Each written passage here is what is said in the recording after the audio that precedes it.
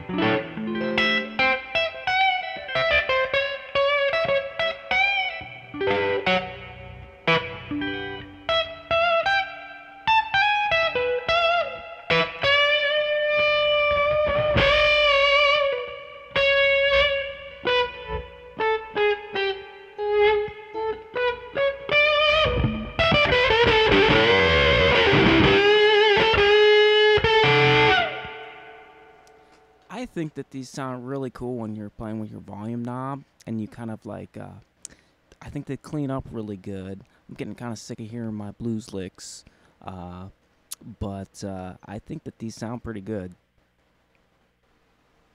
Let's play a little bit more. And of course I had to use my delay pedal for a little second there, and so I might do that again. I wish my wah pedal was set up, but I don't have it set up right now. I'm sorry about that.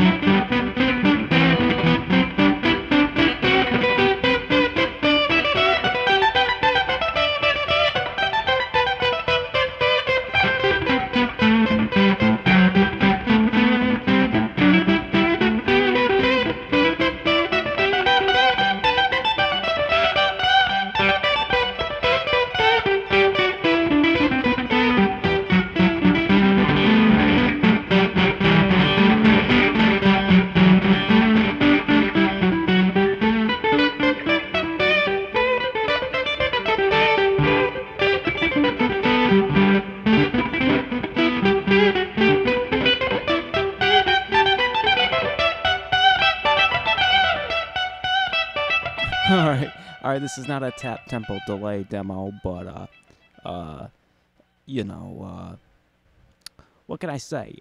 You know, I just, you know, I think it sounds pretty good, okay? I think this pedal sounds pretty good, okay? So just buy it, alright? Alright, and, you know, and don't be afraid to ask for a deal, you know. I'll give a good deal on any of my pedals, alright? Especially if you buy more than one of them, you know.